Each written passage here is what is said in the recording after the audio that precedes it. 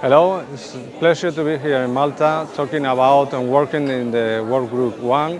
that is focused on common framework related to the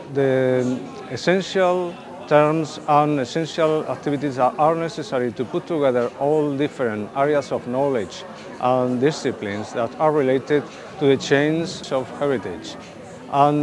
we are working in this moment on finding good practices all around Europe on intelligent management of buildings, heritage buildings. And we are working a group of 20 people from different countries as Spain, Slovenia, Croatia,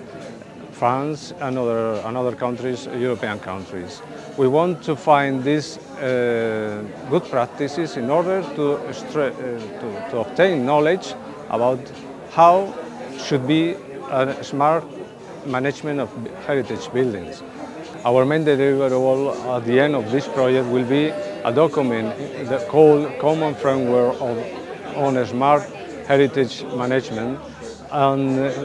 the aim of this deliverable is to put together the knowledge of different areas that are practicing and working on heritage preservation and management. So we hope next year to have the first version at the end of the COSACción, to have the definitive version that we can show to other people working on heritage sector and to offer this knowledge to the European Union.